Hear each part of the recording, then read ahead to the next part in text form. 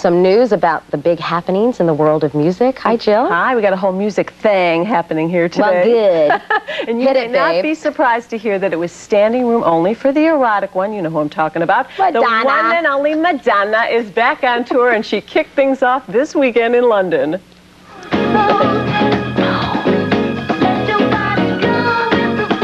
Her 10-country tour got off to a sizzling start as over 70,000 fans packed London's Wembley Stadium in what is said to be Madonna's most provocative show.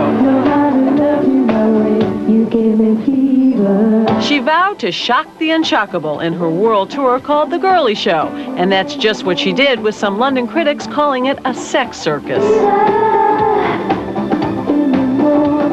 What else is new? Now, in other music news.